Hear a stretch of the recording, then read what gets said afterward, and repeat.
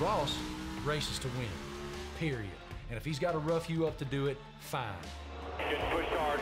Oh, it is Chastain. Dude, every time.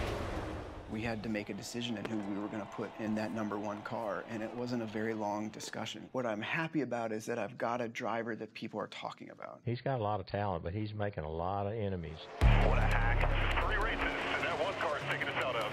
He drives every lap like his job is determined by how he comes out on the other side of that corner. Guess that's something he's been known to do here recently. Probably needs to get his butt whooped. Oh, hello. I think you sit here and watch all these fans. They're sick and tired of all the vanilla drivers. Got a really inexperienced guy in a really fast car that made a really bad move and then wrecked me. There's always a part to certain people who are afraid that it's going to go away tomorrow. And I feel like Ross races with that. Nobody confronts the guy. He just keeps doing it, and I'm sick and tired of it. You might be mad, and you can like it or not, but I ain't taking it back. I got the checkered flag and the trophy.